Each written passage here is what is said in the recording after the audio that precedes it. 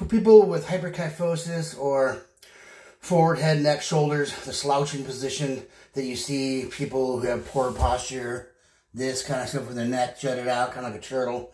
They start getting that hump on the back. Women get it more commonly than males do.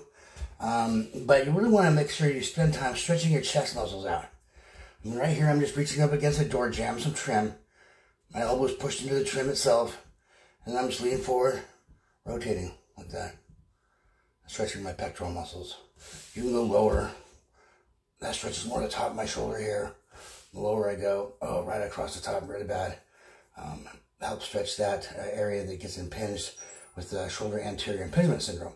So anyway, high really stretches the lower pec, middle, mid pec, low, upper, and shoulder, anterior double. Great. Hope you guys have a great day. See you soon.